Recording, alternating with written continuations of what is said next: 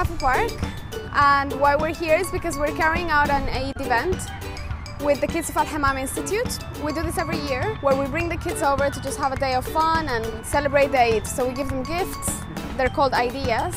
So we have the volunteers donate whatever they can. They can donate food, they can donate candy, they can donate the money for the ideas. And we bring them here and distribute everything for them. So just to make them happy. Flea for Charity started in March 2011. When the revolutions were happening in the region, we felt that we had to do something about it. So we started off by collecting second-hand items from our network. And we used to sell this stuff in the flea market that used to happen the first Saturday of every month here in Safa Park. And the money that we used to collect used to go through the Red Crescent to different causes, either within the country or outside.